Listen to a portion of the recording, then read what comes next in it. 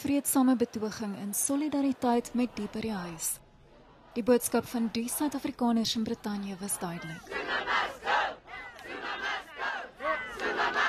Dit maak nie saak nie waar in die wêreld ons is. Suid-Afrika is ons in ons hart. So Zuma is tyd om Zuma dat hy moet los. Hy moet verbygaan. Hy moet Suid-Afrika op sy eie los. It's a sense of frustration that despite the fact that we've supposedly got a constitution which would stand up anywhere else in the world, we're unable to get rid of this man who's so blatantly corrupt. He's doing so much damage to a really amazing country with so many resources available to it, and yet he single-handedly is bringing it to its knees. Ons is hier om ons vriende en familie te ondersteun. Zuma maak soveel verkeerd in Suid-Afrika. Jy weet, hy het soveel klagtes teen hom vir korrupsie.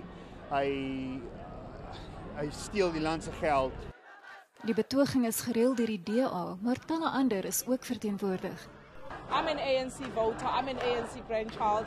I'm not saying Zuma is right, I believe that Zuma is tired. He just needs a rest. But as an ANC, I know where he comes from with us. We are liberated because we had men like him, a very strong man like him. But at the moment, I think he needs a little bit of retirement. En hoewel baie mense hier ver van die huis af is, lê hierdie kwessie hulle steeds na aan die hart.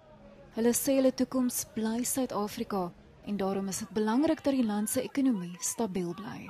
South Africa will always be home, and our friends and family still there, live there, and we care very much about them and about what's going on in our country and what our home. And I think a lot of us also have investments there. Not all of us will live here abroad permanently. We want to go home.